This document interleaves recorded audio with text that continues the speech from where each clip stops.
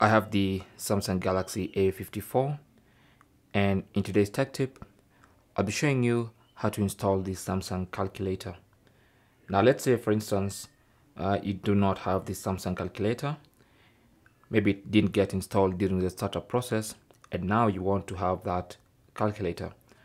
So there are plenty of calculators you can get in the Google Play Store, but if you want the original Samsung calculator, this specific one, you need to go to the Galaxy Store. So simply tap on the Galaxy Store icon, and then make sure you're on the home screen of the Galaxy Store, and then tap on the search icon and then look for calculator. Just search calculator, and this is the Samsung calculator. You can see it's by Samsung Electronics, so that's the correct calculator.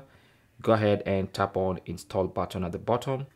Mine is already installed and that's why it says open, but if you don't have it installed, then you should see the install button here. Tap on it and that should open the Samsung calculator on your Galaxy A54. Thanks for watching. Leave your comments and questions down below, and good luck.